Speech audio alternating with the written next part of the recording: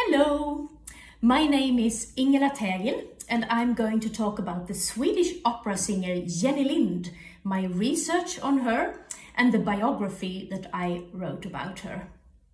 I'm a researcher in musicology and my specialty is opera voice technique in the 19th century, and I'm going to tell you a little bit briefly about myself first.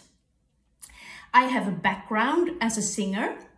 I am a high lyrics / coloratura soprano.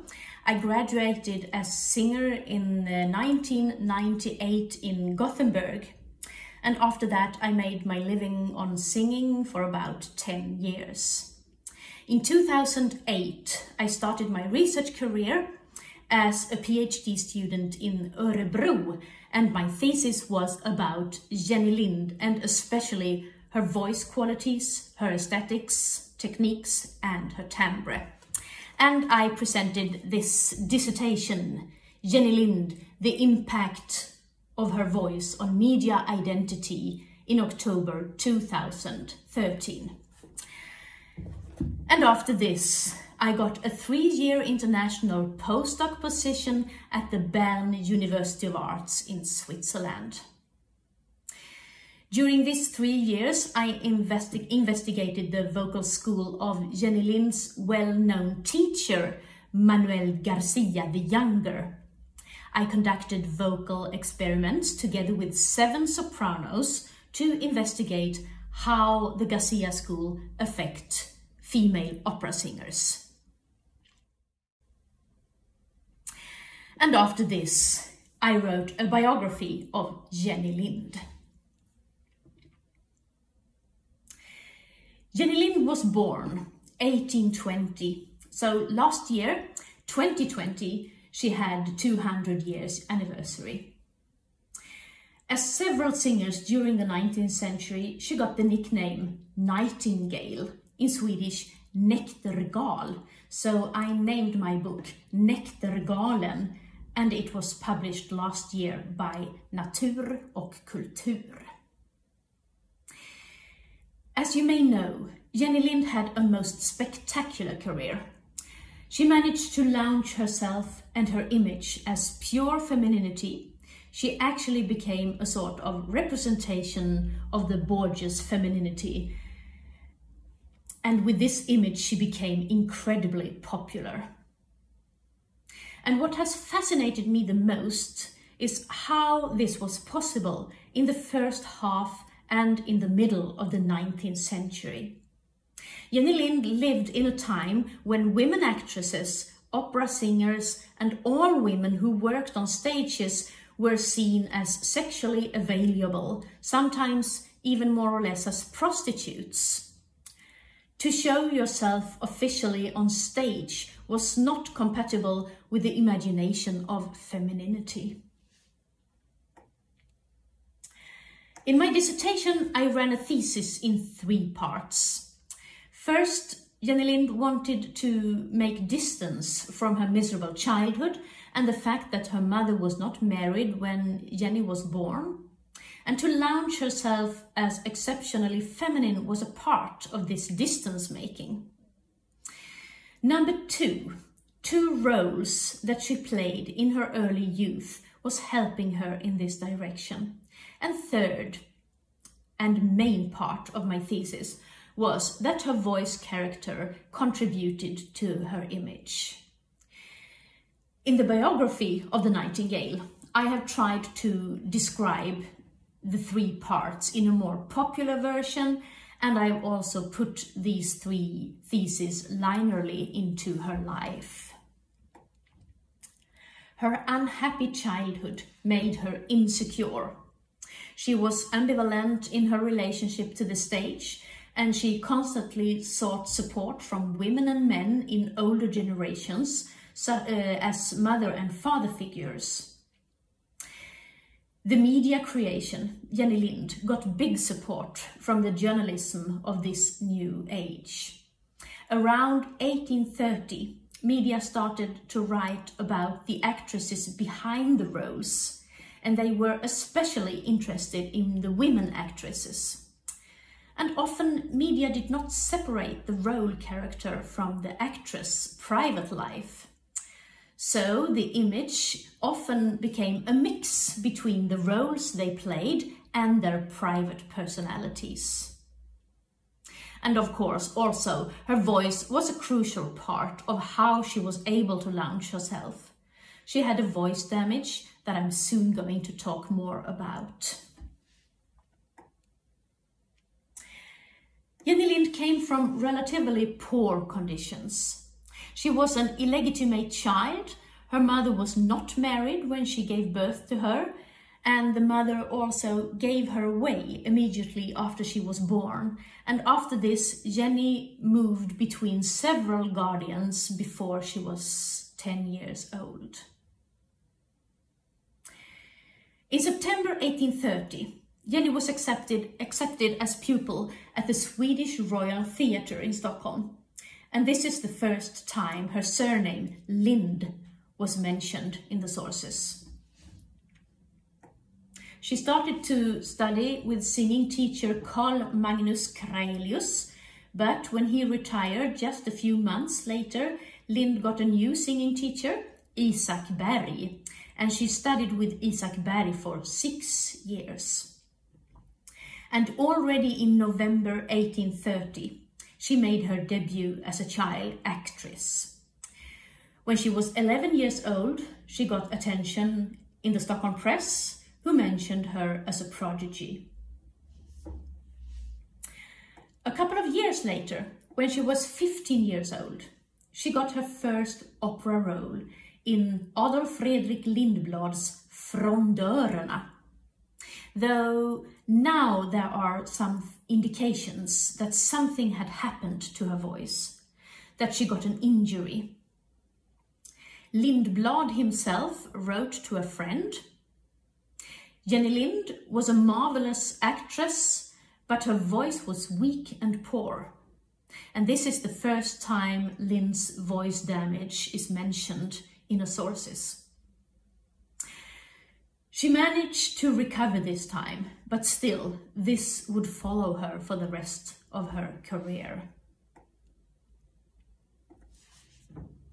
Nevertheless, Lind managed to make a big breakthrough as Agathe in Weber's Der Freischütz, the 7th of March 1838, at the age of 17. And this is the first time her media image as pure femininity is mentioned in the Stockholm press. And during the following 2 years, media established her image by mixing up her private personality with 2 main roles, Agathe, and another role, Alice, in Meyerbeer's opera Robert le Diable. The stories in these operas are similar. It is about struggle between evil and good, and the role characters Agathe and Alice represents each opera's pure virgin who saves the male main character by her virginity. Agathe was Lind's breakthrough, and Alice established her as a star. Later on, in 1891, Lind's biographers Holland and Rockstraw wrote that the characters of Agathe and Alice brought out Lind's personality, her passion for noble purity. But I consider it was the opposite. I write in my biography. Perhaps it was the opposite, that it was the roles that created the image of Jenny Lind, that she was so convincing in these roles that media mixed her personality with the roles. Nevertheless, it is not a coincidence that her media profile appears during these 2 years. After the breakthrough, Lind's successes followed each other, and she became the Stockholm Royal Theatre's prima donna assoluta. But with the successes, the requirements increased, and this took hard on her voice, that became more and more tired. Her voice damage was shown more often, and this is also obvious in the press. her colleague at the Royal Opera Theatre, the Italian baritone singer Giovanni Belletti, told her about the singing teacher at the Paris Conservatory, Manuel Garcia. And Jenny made plans for a long visit in Paris, 1848 to 42. Before I talk about her study with Garcia, I would like to stop and try to sort out what was wrong in her technique. Why did she damage her voice? Later on, again Holland and Rockstraw accused the Royal Theatre for having her singing too demanding roles too often and too early in life. A quick look in the archives denies that she sang too often. She acted on stage about 60 to 70 times per year, and with a healthy voice technique, that would not have been a problem. And when one speaks about too demanding roles, it depends on how you define a demanding role. Today, opera singers' debuts are much later than in Jenny Lind's time, but one cannot really refer to that. Today, we associate opera singing with a mature, perhaps more dark timbre than in Jenny Lind's time. And to progress this mature voice, the vocal cords needs to be fully grown, and this is normally not the case at the age of 15, 16, as was the normal age of an opera debut in the mid-19th century in Stockholm and in the whole Europe. But this mature timbre was not the opera aesthetic by the 19th century or earlier. The young girls at Europe's opera scenes did not push themselves to be mature. They made their debuts singing with their young girl voices, and doing so it is not harmful to sing technically difficult parts. So why did Jenny Lind damage her voice? There are some indications in her teacher Isak Berg's notes. Isak Berg was still young and unexperienced during those 6 years that he taught Jenny Lind. So, first, he placed the chest voice quite high, up to a G in the first octave. And that can be compared to Garcia, who placed it not more than an E in the first octave, 1.5 tone lower. And also Jenny Lind's later colleague Isidor Danström confirms that the young Jenny Lind pushed her chest voice high. The second issue is that Isak Berg considered Jenny Lind to be a mezzo-soprano. And this is probably a huge mistake.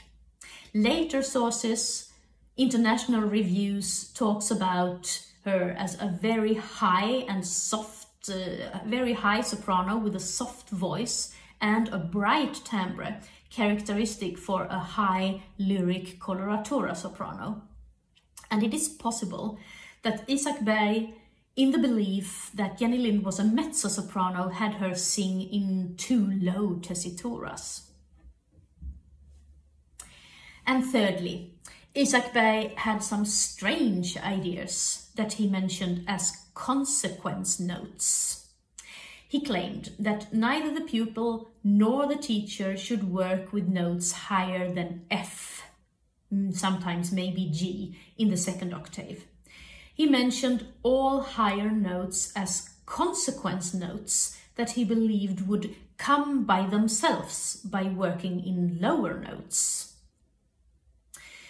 Obviously, one should not overwork the high register with young girls, but this might have had serious consequences to Jenny Lind, not being able to work at all with her highest register, together with an experienced teacher, since her roles demanded a higher tessitura.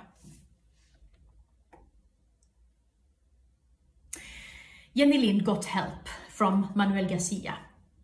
She went to Paris in 1841 and had lessons for 10 months, and Garcia was able to help her.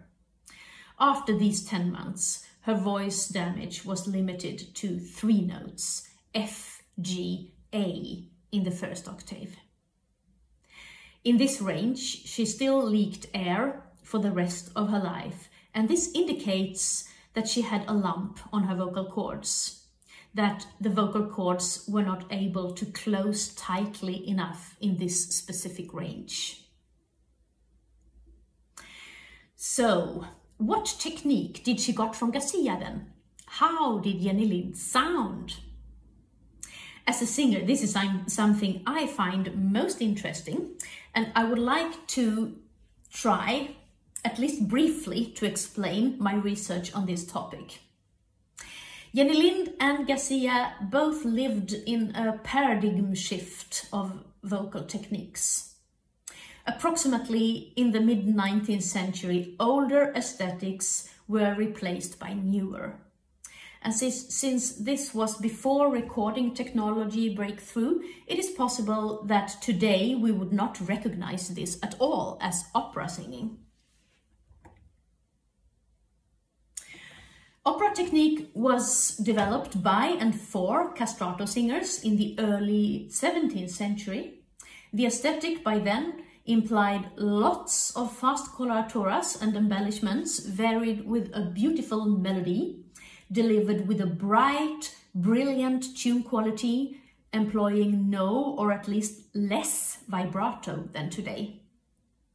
Garcia taught this brilliant florid style, which had dominated the opera scene for approximately 200 years. But during his lifetime, its popularity declined. Romanticism demanded a new heroic singing style with long dramatic lines, which replaced the coloraturas. Also, orchestras and opera houses grew larger, and this required more voice volume, and the singers were pushed to invent new techniques in order to be heard. As Garcia's pupil, Jenny Lind counts as one in the last generation of opera singers that used the older technique, even if they sometimes mixed it with newer techniques. Garcia, he was considered as old-fashioned. That was also the case of Jenny Lind, to some extent at least. And I would like to talk about what was the difference between today's opera singing and Garcia's and Jenny Lind's vocal techniques and their aesthetics. There are mainly 3 techniques that differs from today's opera singing. First of all, the larynx position. The sound that we associate with opera singing today is based on a lowered larynx position. In Garcia's terms, that would be voix sombre, dark voice.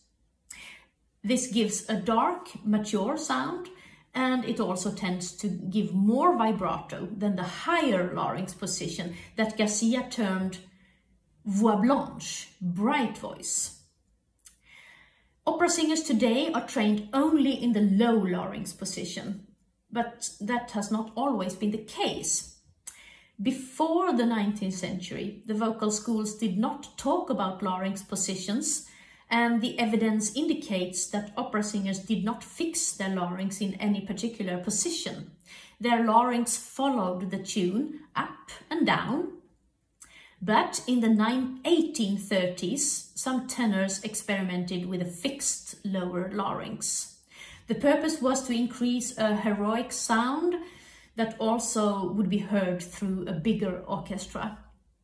And by the end of the 19th century, this lowered larynx position replaced the higher, that extinct. We have some evidence from Jenny Lind's colleague Isidor Danström again that Jenny Lind was very skilled in switching position of her larynx. The second technique concerns breathing. During the 19th century, the focus on breathing went lower, down in the body. In the beginning and before the 19th century, inhalation was focused to the upper part of the chest and also to the clavicular part. But during the same time as the larynx position went lower, so did the breathing, and the inhalation focus shifted from the chest to the abdominal parts of the body. And that is what we call breath support today. The lower breath support also aimed to create a more vigorous sound. Garcia, he advocated something in between, with focus on the lower part of the chest, but not at all at the abdominal muscles.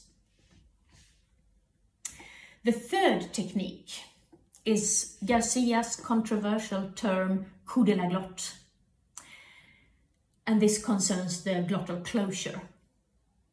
There are 3 ways of closing the glottis in opera singing: aspired, simultaneous, and explosive. And the most common today is the simultaneous, though Garcia propagated and termed the explosive closure. That means that the vocal cords closes before vocation and then it explodes, like if you hit them, as in coughing or in laughing. This technique had been dominant for about 200 years, but in the mid-19th century it was also on its way out of fashion. For a long period during the 20th century, this explosive vocation has been banned. But lately we have rediscovered it, and it actually functions very well if the vocal cords are leaking air. Jenny Lind's other teacher, Isak Berg, confirms that Lind used this explosive technique to cover her damage, her veiled range in her first octave.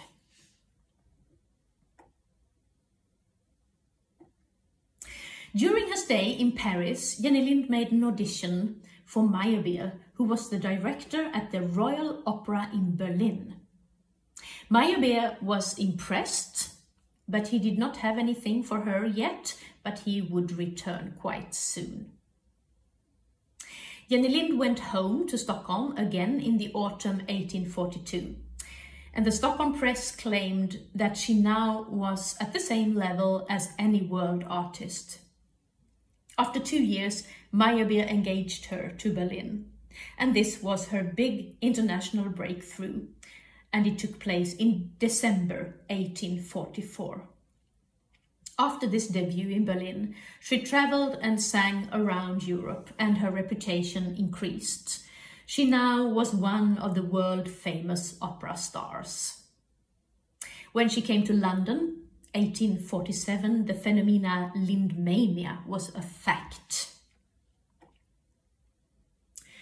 During the years 1844 to 47, Lind had a good friend, Louise Johansson, as companion on the journey.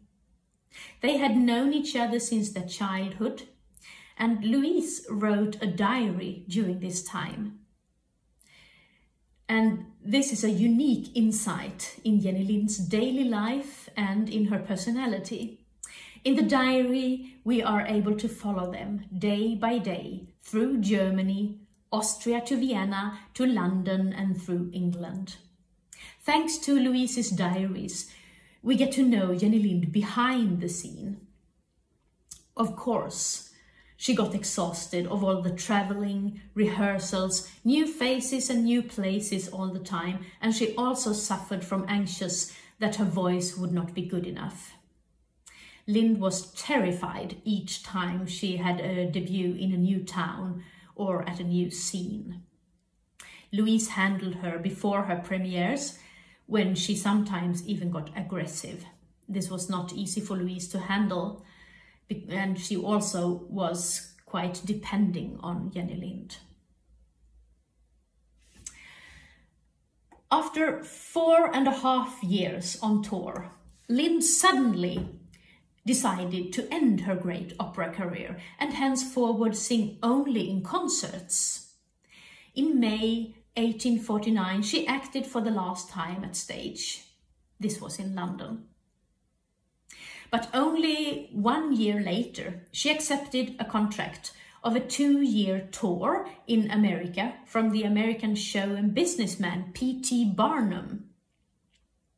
Jenny Lind was now at the peak of her career, and when she now met an American skilled marketer, the Jenny Lind mania really increased. When she arrived at the port of New York, no less than 30,000 people greeted her, and this continued. Everywhere she came, thousands of people wanted to have a glimpse of her. Several times she needed to sneak away and hide from her fans. Sometimes she even needed police escort. Until 1847-48, Lind had run an ordinary but fairly generous charity. But in America she increased this. In America the charity was even more important than in Europe, and Barnum used Lind's generosity in his marketing. He also got help from manufacturers who used Lind's name. Modists dedicated her hats, coats, dresses, and even furniture such as chairs, couches and pianos got her name. And Jenny Lind was shocked over all gifts she got. This America tour was the peak of Lind's spectacular career. And in the end of the trip, she found the man she married, her pianist Otto Goldschmidt. They married on the 5th of February 1852 in Boston.